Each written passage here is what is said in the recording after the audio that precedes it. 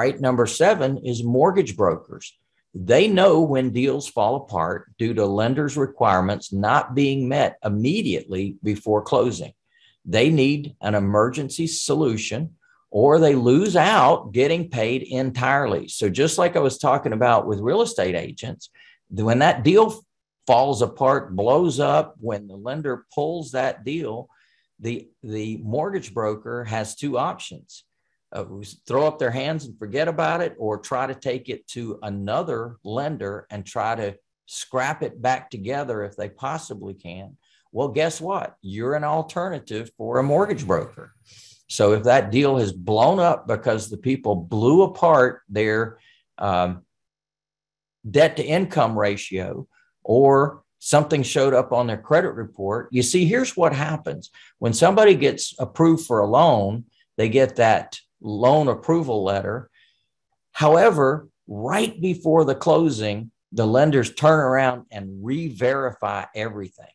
So the day before closing, all of a sudden they find that something is different on that credit report. They find something's different about the job. It happened to me. Oh my gosh. I had this lady that was qualifying for a $250,000 loan. And all of a sudden she tells me, well, the Emory University offered me this great job. And she said, I took it. I said, holy cow. Are you telling me you quit your job? I said, we're like 2 days from closing, right? She said, yeah, I thought this would be great because I'm going to get the Turner Chair at Emory University and all this stuff. I said, no, this is terrible news. I said, you just blew your deal. And sure enough, that's exactly what happened. Of course, I didn't do anything to cause that. I just fiddled while they found out on their own. And so she didn't have her job anymore. When they re-verified her job, they said, no, she doesn't work here anymore. And oh my gosh. So all of a sudden I ended up having to be her lender for, I think, 15 months. So we turned around and instead of selling the property for cash, like we thought we were selling 2 days from then, we had to turn around and be the bank for her for about 15 months.